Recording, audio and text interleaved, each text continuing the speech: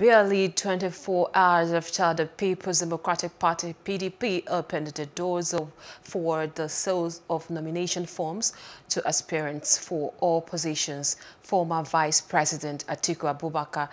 has got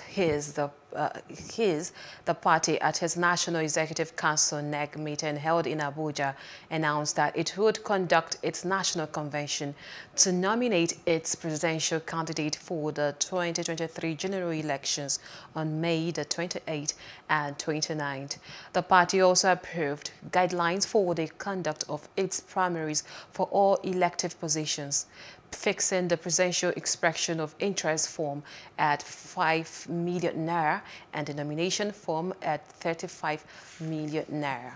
Please do subscribe to our YouTube channel and don't forget to hit the notification button so you get notified about fresh news updates.